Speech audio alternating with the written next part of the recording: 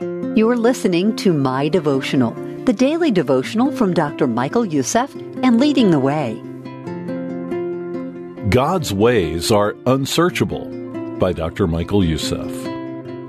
God has revealed himself through the Lord Jesus Christ. By the revelation of his Son and the provision of his Word, we can know with certainty that God saves and redeems us and empowers us to obey him. At the same time, God has not revealed everything about himself. In our fallen state, we couldn't handle it if he did. Therefore, as long as we live in these mortal bodies, we must remain humble.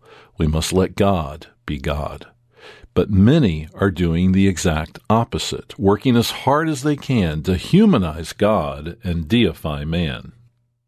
The Apostle Paul wrote Romans to remind us to stand in awe of God and his indescribable riches, wisdom, and knowledge.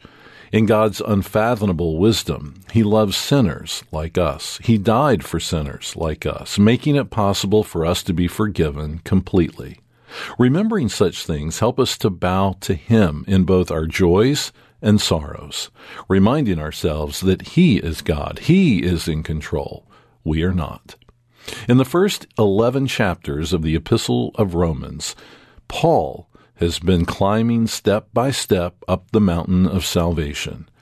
Then he finally comes to the summit in Romans 11:33, and he can only exclaim, "God's ways are unsearchable." The truth of these words causes me to tremble in wonder. Therefore, in difficult times and in good times, I humble myself and say, "You are God." Let's pray together. God, forgive me for having too small a vision of who you are.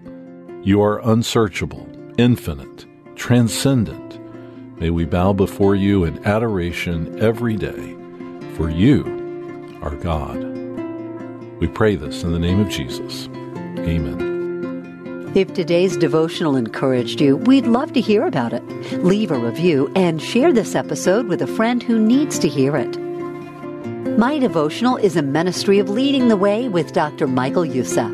To learn more, visit ltw.org today.